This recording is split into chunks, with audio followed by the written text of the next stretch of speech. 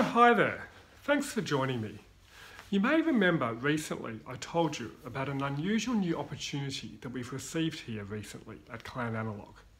Well, I'm in a position now to be able to tell you a little more about this. We were recently contacted anonymously by someone with some data to share. Our IT team haven't yet been able to fully decrypt it. However, they've indicated that it does appear to be audio in nature, albeit some kind of ultra-high resolution quantum audio format that we haven't yet encountered.